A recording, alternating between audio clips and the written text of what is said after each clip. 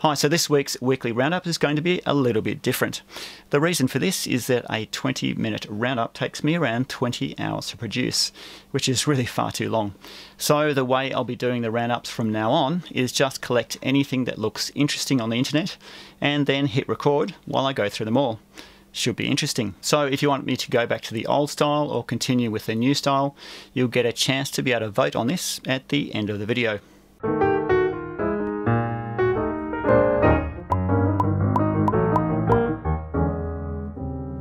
However, one thing that probably won't change is my sponsorship ads.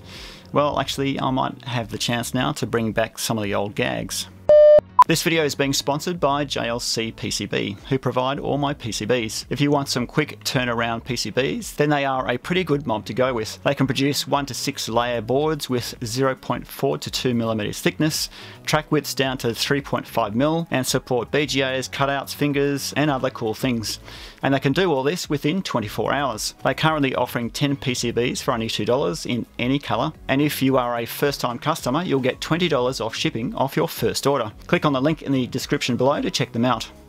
So first up on Kickstarter, there's the Zeta version 2, which is a 3-axis wireless gyroscope. Now this one actually transmits the data over RF. So it's transmitting on 2.4 gigahertz RF frequency. Not sure what the RF module is, but it looks like one of those NRF modules, so that's pretty decent. And I suspect it's running a SAM-D21. So it's a little bit expensive for a 3-axis gyro, but you know, hey, has its uses, I guess. And next up, we have the Raspberry Pi for computer vision. So this is an ebook from a guy called Adrian Rosebrook. So it's going to be fairly good. So it aims to teach you computer vision, deep learning, and IoT on a Raspberry Pi. So pretty broad subjects for an ebook, but seems to delve into OpenCV, Movidius, and also OpenVino Toolkit. So I guess it's pretty good. 95 bucks. And then next we have the PGC PSU. So this is a LiPo battery charger and DC boost converter. Provides 350 milliamps on a 5-volt rail and 400 milliamps on a 3.3 volt rail. So it's a typical LiPo battery and DC boost PCB. You've got the LiPo battery management circuitry, battery protection circuitry, and the DC boost converter going into a buck stage. So it's pretty common sort of setup. So interestingly, he's got some fairly detailed comparisons to a TP4056 converter. And he's showing us some fairly decent response times for low power situations and also high power situations, for example running a Raspberry Pi. But I just noticed that he's also shipping LiPo batteries, so I think that's going to be a bit of a problem for him. He's probably going to be hit with all sorts of import duties and a whole lot of issues, so I think this one's going to be a bit of a problem for him. So next up is the IVI closed loop 3D printer. Now I normally don't cover 3D printer campaigns, and I thought the 3D printer campaigns were all dead, but here we are back again with a 3D printer Kickstarter, and this one has a $370 price tag. So who knows? It claims to have a resolution of around 10 microns on all axes, so I don't know. Who knows? I guess I'll wait for Angus from Maker's Muse to handle this one. Then there's the NanoSound DAC 2. Back in Weekly Roundup number 51, we saw the NanoSound DAC. So this is the 2nd generation Raspberry Pi hat, and it runs a 1.5-inch OLED display, a few buttons to mash, a rotary knob, infrared, has sound quality improvements, improved jitter. Jitter? What's jitter? Oh, jitter. I think they're saying jitter. He also uses better caps, but of course, you know, with this MLCC shortage, there's no surprise there really. Runs a PCM5122 DAC, which is a pretty nice kit, and also the Texas Instruments TPS7A4700 regulator, which is a pretty nice little regulator. So this one looks pretty good as well. Oh, and it's got accessories, a case, nice, and a headphone and speaker amp, and also a CD player, and can also rip CDs straight into FLAC, which is pretty good. Then we have the Nebra AnyBeam. Now my Pi projectors kicked off a small craze in hackable mini projectors, it seems. This one, however, is a laser projector, so there's no focus issues at all, like we see with the Pi projector. So this is pretty expensive for 189 British pounds, but you can get either the pocket version, which has an HDMI input and audio jack. This one can focus from 1 meter to 5 meters away, so it's pretty good. Then there's the Nebra AnyBeam developer kit, which is the same but cheaper, and a Pi hat with onboard power supply and parallel RGB driving the Nebra AnyBeam over GPIOs. And then there's also the Nebra AnyBeam monster ball. It looks like a 3D printed ball, but it also contains a Pi 0W, so they're pretty good. Oh, and all these products are CE and FCC approved. That's actually a pretty expensive thing to undergo. Next up we have the WiiPhone, however you call it. This campaign has actually ended, but you can get those in pre-order at the moment, which, oh, hello, it's on Indiegogo. So there you go, something decent on Indiegogo after all. Not only is this a phone, but it can handle growth ports and breadboard, and also, oh, wheels. Okay. Nice. So what else does it have? 320 by 240 LCD screen. It's also running an ESP32, running MicroPython. It's got an audio jack, USB charger and UART bridge, SD slot, and it's got a nice little programming header. In fact, I think they're just pogo pins where you can chuck in a module.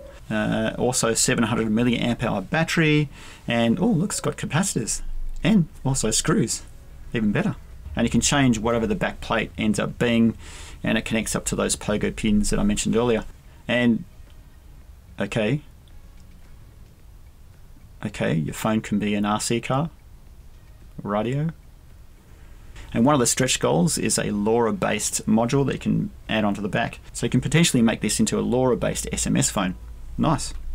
And over at Indiegogo, there's, there's nothing really. Let's forget that. Meanwhile, on Crowd Supply, the Amiga 2 guys now have a mobile 4G board. This one is based on the Amiga 2S Plus, which is similar to the Amiga Pro. It contains the Quectel EC25A, which is a 4G LTE and GNSS-based GPS. What else does it have? USB Type-C power and UART. It doesn't have the 8 gig eMMC like the Amiga 2 Pro, but code runs instead from internal flash and also SD. It does have, however, 30 GPIO pins and the same LiPo battery management that you might see on the Amiga 2 Pro. Then the Lime guys are back with the Lime RFE. This is a power amplifier that augments the existing Lime SDR. It covers all the ham, mobile and wideband frequencies. I'm not a hammy, but thought this would be interesting to some of the hammy subs I have. Then there's the Easy Switch Box. If you want to be able to control your light switches from 20 kilometers away, then get one of these. It's a LoRa-based switch similar to Seed's Rebutton. It runs the Arduino Pro Mini with either RFM95, RM69 HCW or RFM69CW LoRa transceivers, ATSH-A204A crypto chip, tuned PCB antenna, 2 coin cell batteries, which are CR2032s, which they claim to use. Is that an injected molded case? Who knows? So back in weekly roundup number 62, we saw the giant board.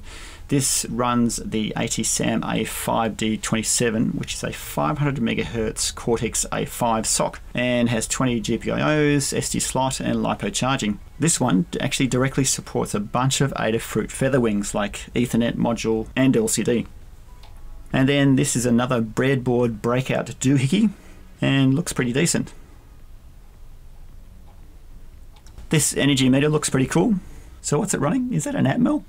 Oh yeah. So this is an ATM90E26, which is a nice semi from Microchip. You can use it to monitor power consumption of mains powered devices. So this board can hook up to an ESP32 and feed data back to whatever you want. Nice. One of my fellow YouTubers, Sion from Unexpected Maker, has come out with a tiny Pico. You would have seen him talk about this in the video where I catch up with him. So he's been through several design iterations, and it looks to be a nice little package based on the ESP32. Now this looks pretty interesting. A programmable USB hub? Cool. Hang on, CircuitPython, Spark FunQuick, Microbus, 6 amp power for all 4 USB ports. Nice. It's also got power monitoring and even a proper metal enclosure. So what about the other specs? 4 USB 2 high-speed ports, USB data lines and power can be individually switched. Nice. Adjustable current limits, power monitoring, as I mentioned before.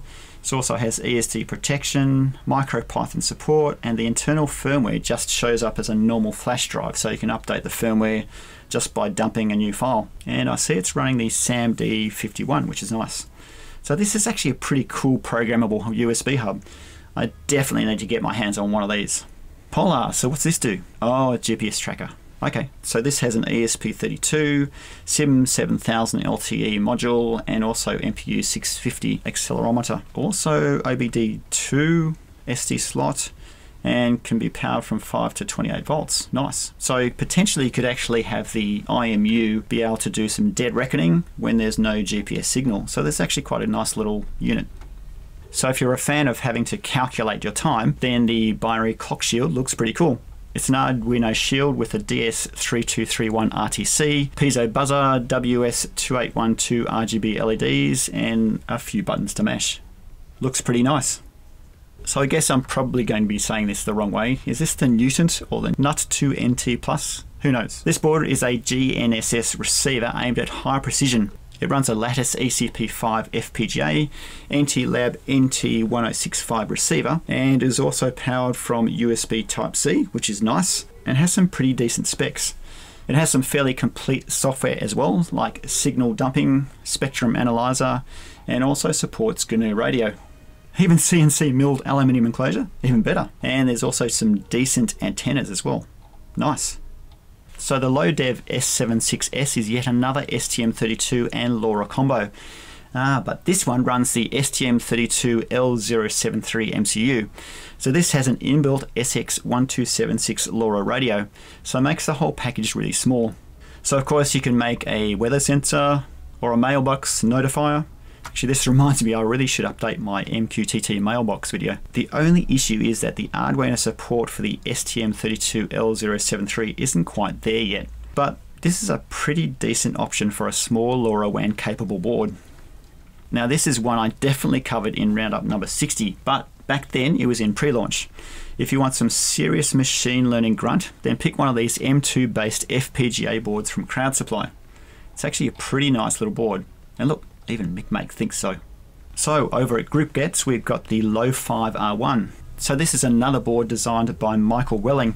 It's a pretty tiny castellated board running an SI5 RISC-V MCU, clocked it up to 320 MHz.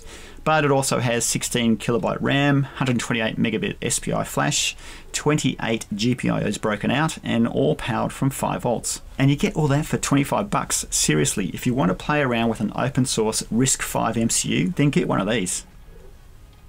Okay, so over at CNX Software, they pointed to a couple of new SBCs from Beaky Cloud. Beaky Cloud, is that right? Seriously? Is that how you say it? Okay, so the TB96AI board is a 96 boards compliant SBC. It runs the Hexacore Rockchip RK3399 Pro, which is nice. Runs 4GB DDR3 RAM, 16GB eMMC, and also has an RK809 PMIC, which is something that you really need. And also a Spurker.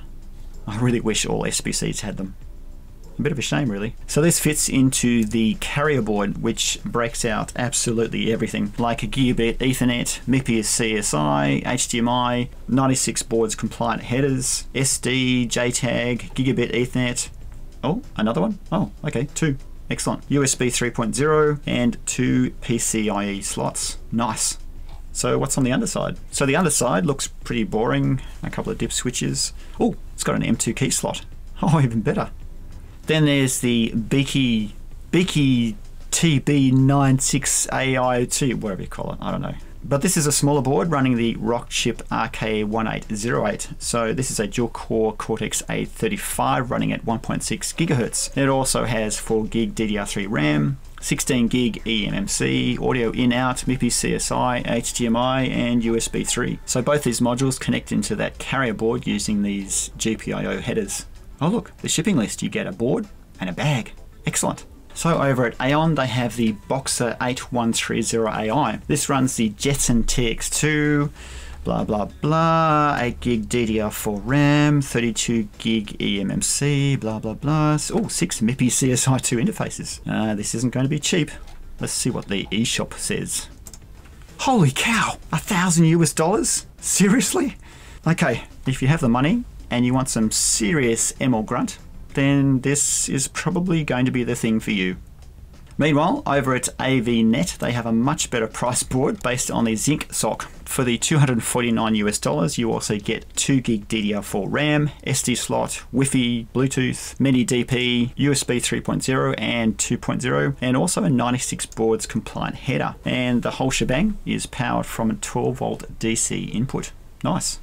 So something else CNX Software pointed me to is also a company called Novasom, who have a bunch of industrial SBCs, so they're probably going to be expensive. They have several ranges, the M, the U line, the P line, the N line, and the S line. The M line is for multimedia applications, and you can get boards based on the Rockchip RK3328, Snapdragon 41E, Snapdragon 410E, Intel Apollo Lake 6th Gen. But you also get redundant power, high def audio, dual gigabit Ethernet, mini PCIe, nice, and also 4 gig RAM.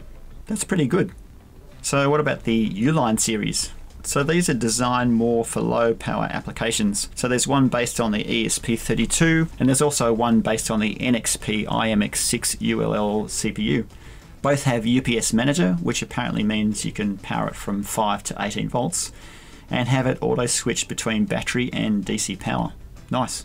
Then there's the P line, which you can get in a range of IMX6 socks, and seems to be the same lineup as the P line, but really with different socks. Ooh, nice, M2 key slot. Then there's the N line, which is aimed at ICT, whatever the heck that means. I guess that's probably storage and network. So of course it's going to have mini ITX based board, and they keep talking about UPS, but that's just a fancy term for multi-path power, I think. Dual gigabit Ethernet, SATA 3, and 3 mini PCIe slots. This is actually pretty good. Then there's the S line, which also has the IMX6 based socks, and this looks more like a traditional SBC. 4 gig DDR3 RAM, 32 gig eMMC, and got 3.6 to 48 volt DC input. Nice. Gigabit Ethernet, RTC, and HDMI. So these are probably the cheaper based SBCs on offer. There's actually no indication of pricing, so you'll probably have to order 700 of them or something like that. So over at Genietech, they have the APC 810. This is based on the NXP IMX8M, 3 gig DDR4 RAM, 16 gig eMMC, Wi-Fi, Bluetooth. Oh wait, no Bluetooth. Gigabit Ethernet. Do I have any specs on it? Yeah, let's go to specs. Oh no, sorry, it does have Bluetooth. SD slot, HDMI out. Oh, also HDMI in. Wonder if that works. USB Type-C. This actually looks pretty good. So back in Weekly Roundup number 54, we saw the Azure Sphere MT3620. Now AVNet have released a tiny castellated module that runs this little baby. It breaks out a whole bunch of GPIOs with RTC, 2 UFL connectors, and looks pretty good. Where's the starter kit? So they also have you finished loading?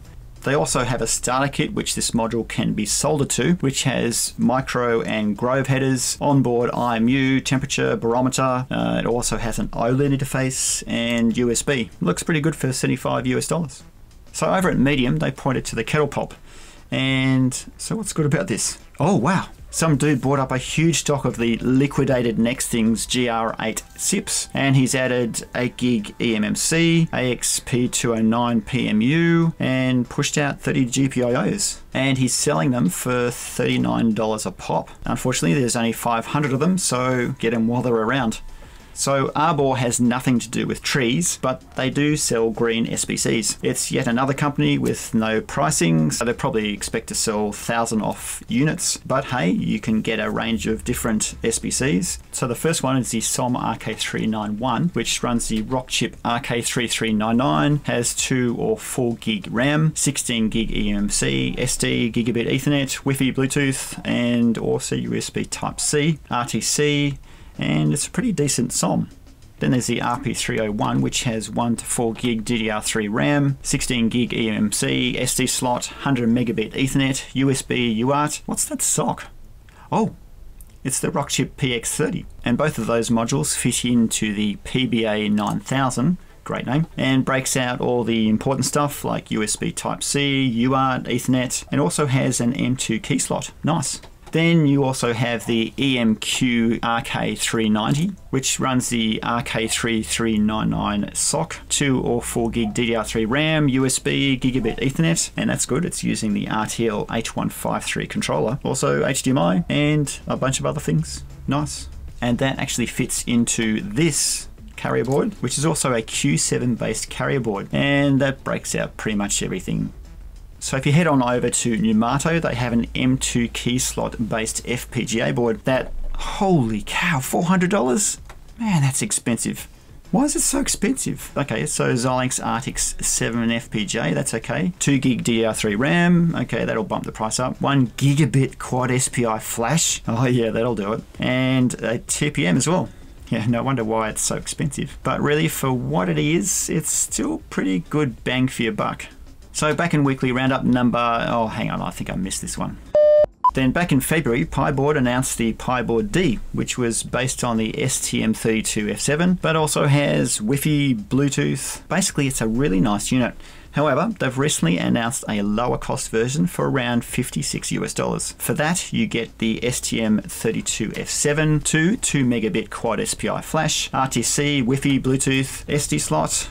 Oh, W-Bus. Nice. These are 2 W-Bus connectors and really breaks out a heck of a lot of GPIOs. The whole package comes in at 23.8 millimeters by 33.5 millimeters. So pretty tiny. So I think Microsoft first coined the phrase eat your own dog food, which means if you expect your customers to use your product, you should be doing the same. So the Pine64 guys are taking this on board and plan to run their entire website on a cluster of Rock Pro 64s. Now that's going to be pretty interesting. Meanwhile, the Upboard guys seem to be really getting into neural networks. They've just released the XM2280, which, okay, seems to be similar to the previous 2242, but it's got one extra VPU, which is the Intel Movidius Mirrored X. Why can't they stick to short names? 8 gig DDR4 RAM. So that's actually pretty good, and I believe this is actually selling for $149 US on pre-order. So not too bad for what you're getting. Meanwhile, over at Amazon, they have the Atomic Pi. Oh, hang on. Last time I looked, they had it. I think I might get one of these. I definitely need to review it. However, from what I've heard, people are running into all sorts of power supply issues.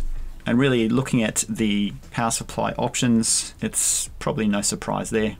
So John Lee from Espressive Systems has sort of casually mentioned that there might be another ESP chip on the horizon. And his objectives? Lower cost? Seriously? Wow, that'll be interesting. More knobs for tuning? Okay, I'm gathering it's not physical knobs. And looks like they may drop USB support. Okay, there is going to be USB support, apparently. So, meanwhile, over at my favorite maker store, Tindy, there's the Bonadrone board, whatever that actually ends up meaning in Spanish, I don't know. But this is an STM32L4 and ESP32 combo. Why is this so big? Let me reduce the size. There we go. Why is this still so big? Come on. There's also inputs for DC motors and inputs? I think he means outputs. And this is all encapsulated in a small 30 by 30 millimeter PCB. So pretty nice. Then there's the Mego, which is a 4 to 24 volt portable DC power supply. It's capable of 6 watts maximum, so it also has a LiPo battery as well, which is nice. And it actually fits onto a breadboard. That's even better. Is that a 3D printed case? But even so, that's a pretty nice compact little unit. So having survived all the boy bands of the 80s, I'm a bit of a retro head myself, and this one looked pretty interesting. So this is a complete replacement for a Sinclair ZX interface. Wait for it to load. Which solves the very common issue of overheating of the original ULA. He's even done a pretty good job of reverse engineering it. Nice. So Turta make a bunch of IoT modules. This one is a 2-channel DC. Come on, hurry up. This one is a 2-channel DC motor driver for the Arduino MKR. It's based on the TC78H630FNG DC motor driver and also has protection diodes and regulator. So I guess it's got everything. There's also this sensor shield. Hang on, why did I find this interesting? What's so interesting about this? Oh, okay. It's running the HTS221 temperature and humidity sensor, APDS9960 gesture sensor, MMA8491Q 3DOF IMU, and SD slot. So yep, bang for your buck is pretty good if you have an Arduino MKR. So back in one of my previous mailbags, we came across the I2C based rotary encoder. So this I2C nav key was made by the same guy. This one gives you a jog shuttle that's accessible over I2C, also has an RGB LED and works from 2.5 to 5 volts. And there's also a pretty decent register map. So you get up, down, left, right, center, wheel, and center button. There's also an additional 3 GPIOs which you can actually control. So this is actually pretty cool. So back in weekly roundup number 58, we saw the ATtiny3217, but there hasn't been too many boards made for it. Well, here's one. Of course, forget using the Arduino IDE. You'll have to use bare metal programming or use the Atmel Studio to program these things. It uses the UPDI programming method, which is also new. So something similar to the previous board is the ATtiny814 development board, which you can pick up from the same guy. So over at IT, they have in the new Sonoff RF-R3. This is actually pretty similar to the other Wi-Fi based Sonoff modules, but these ones also have RF control over 433 megahertz and are pretty cheap as well. There's also the basic R3, which is the same. The basic R3 doesn't have the RF receiver. It's not really clear what improvements have been made over the previous Wi-Fi modules though.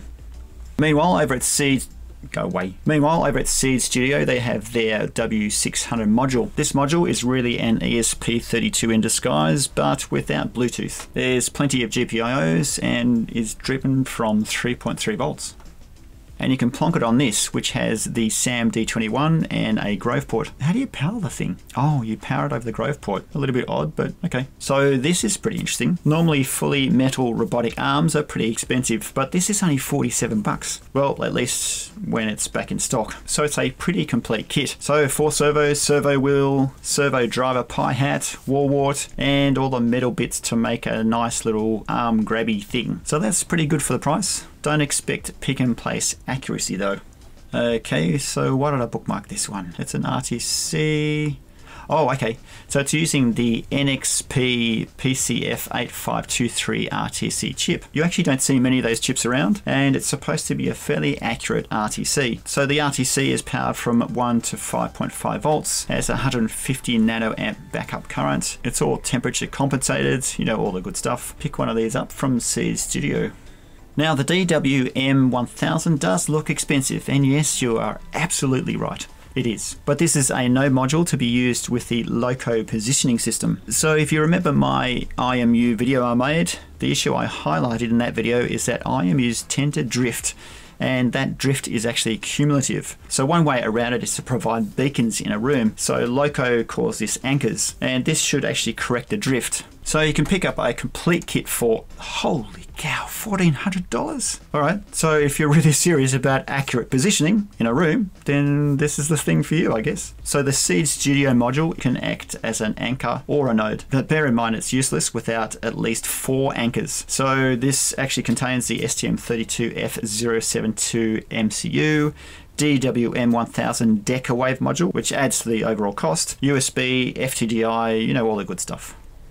The re button, it's a Wi-Fi button. So Seed Studio claimed that you can have more than 500 button presses per LiPo charge. There's also, can you refresh? There's also I2C Grove connector, Arduino IDE support, but there's no USB bridge nor header. So you'll need to BYO your own programmer. You might have to get one of these to see if it actually supports OTA, because it's going to be a bit of a pain without it. So Adafruit, the Metro M4 has been out for a while now, but I couldn't really find which weekly roundup I covered this in. But anyway, this baby has the ATSAM D51J19. The J19 means basically more flash RAM. It has also 25 GPIOs, airlift Wi-Fi chip, 2 megabyte quad SPI flash, and it's all powered from 7 to 9 volts DC. It's also got reverse polarity, which is nice. Yes, I've blown up enough boards to want this. And if 25 GPIOs isn't enough for you, then get this, running the ATSAM D51P20. Is 70 GPIOs enough for you? No. So what else does it have? 7 to 9 volt DC input, similar to the previous board, 3.3 volt logic levels, 8 megabyte quad SPI flash, and also SD slot. Looks pretty nice. And yes, I did mention the airlift earlier. This is what it is. It's just Adafruit's lingo for an ESP32 breakout. But this one has its own regulator and level shifter. What's that, an HC4050? Okay, yep, that's the TI version of the classic 74HCT 4050. It's a pretty common IC to use for logic level converters. And this is one I used on my Works Raspberry Pi PCB. So next, in the coming soon department, the CircuitPython Playground hang on, what's 4H? Oh, okay. A STEM education organisation for kids. Excellent. That's what we want to see. Okay, so this is basically the Circuit Playground Express, but with a 4H logo. Good to see Adafruit supporting this organisation.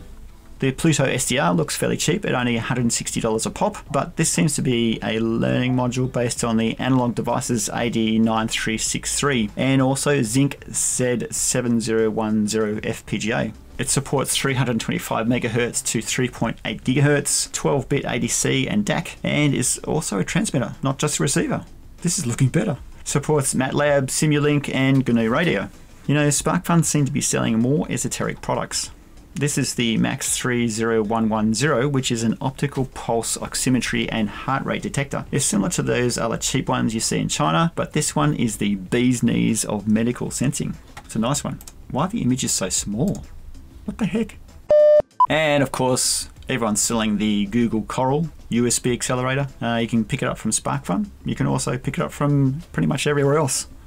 And meanwhile, DF Robot have an update on their Pink Z development board. So this board runs the Zinc XC7Z020, which is a 650 MHz dual-core Cortex A9 and FPGA combo. Also has 512 megabyte DDR3 RAM, gigabit Ethernet, USB, quad SPI flash, SD slot. Hang on, HDMI in as well as out? Oh, nice. 2 PMOD headers, Arduino headers, Raspberry Pi headers, and 28 FPGA based GPIOs. This is a nice board.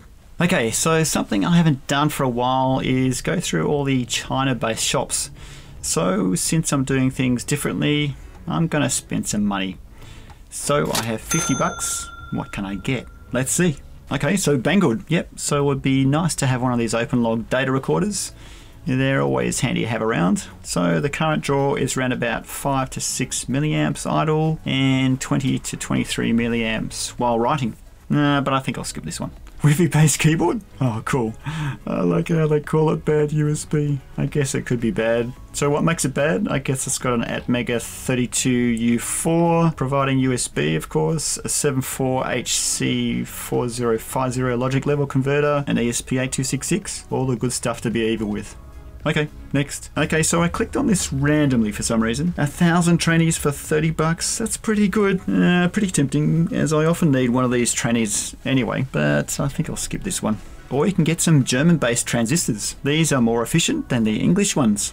And yes, I kinda would like to get a bunch of USB to RS485 converters. Hang on, FTDI interface? FT232RL? Does it have a real FTDI chip? I guess for that price, probably not. Anyway, next. So Analog Lamb normally don't have many new things, but they've chucked a few up. The Ciped MAX bit we saw in one of my mailbags. It's a pretty nice little PCB that can do full object tracking using a Kendrite K210. Nice unit, but I already backed this on Kickstarter.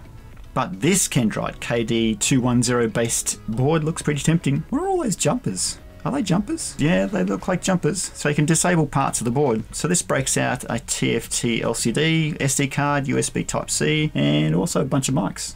Nice. Goo board?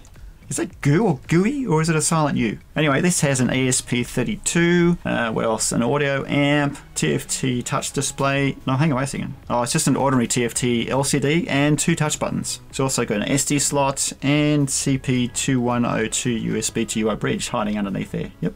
So this is another tempting one, but I actually already have one of these. We also saw these back in weekly roundup number 50, but good to see the prices are coming down. And the Kendrite K210 modules will be really tempting as well, but I don't really have a need for it. So maybe next time. Oh yes, Now this is what I want. I haven't seen any Lattice Mark X02 FPGA boards yet. So this one has either an FT232 or STM32F07 as the programmer, 2 segment LCD displays, 4 buttons to mash, micro USB for power and programming, and if you use the STM32F07 based programmer, it acts as a USB flash drive. So all you have to do is just dump files to a USB flash drive and you can program it. Oh man. If only we had mobile 2G towers still around, this would be so tempting. So this is actually a complete mobile package with LiPo charger, SD slot, camera interface. It's really cool, but completely unusable where I live. Now this is useful. I already have a bucket load of ESP32 modules, and this would make programming them a whole lot easier. So, Elecro, anything? Nothing really. Shenzhen to you, anything? No, they never really have anything. But over at IC Station, this would be kind of nice to have one of these. There's a couple of places in the house that I need to monitor temperature, and this would make it really dead easy. Oh, but it's also a main switch. Okay, kind of dubious about the 16 amp current, but I would only be switching LED lights, so I guess that's probably all right. And here's another one. What's the difference? Oh, okay. It uses the AM2301 temperature sensor, which also includes humidity. In fact, it's the one that's used by Sonoff, I think. Oh, okay, so now this is good. Being able to translate between different USB types is a good thing. I think I'll get it. I've been wanting to get one of these for a long time, and I do really need to get one for testing my Works UPS boards. So a digital load tester simply applies a fake load to your device under test. The better ones are more accurate, so I'm not sure how well this will go. So their claim is it goes from 4 to 25 volts, has 1% current accuracy, 0.5% voltage accuracy, handles a 5 amp load, and deals with all sorts of current over voltage, all sorts of things. And excellent, uses plain old UART for control. Okay, I think I'll get this one. And then we have the STM32F767 development board, 29 bucks. So it'd be really great to be able to play around with one of these newer F767s, but you know what? I already have enough projects running at the moment. It is pretty cool though. For 30 bucks US, you get a Cortex M7 MCU, 16 megabyte quad SPI flash, 8 megabyte SDRAM, and pretty sure it breaks out every GPIO out of the STM32, giving you Ethernet, USB, SDIO, CAN, USB power management. It's a pretty cool little MCU. No, wait. This is what I need. I can test out my design assumptions for one of my SIM 800 based Works boards. So this unit gives you not just the SIM 800 module, but a CH340T USB to UI bridge. So what else? A SIM slot, of course. I think I'll get this. Okay, let's see how much I've blown my budget. Oh, really? Okay, let's take off the GUI board. And I think I'll have to do without the FPGA board for now. Okay, I've only blown it by 99 cents. Oh, nice. Okay, so that's the end of Weekly Roundup number 65. As I mentioned earlier, I plan to move to this format for all the weekly roundups, as it makes it a whole lot quicker, and I'll actually be able to publish this video weekly as opposed to what I'm doing at the moment, which is monthly. So I discovered there's actually not that much difference as I was going back through and editing the video, but some people might actually not like my rambling that goes on when I discover things. So place your vote now if you want me to publish in the old format or the new format. So as always, links to everything are up on my website, and don't forget to hit like and subscribe. Thanks for watching, and see you next week.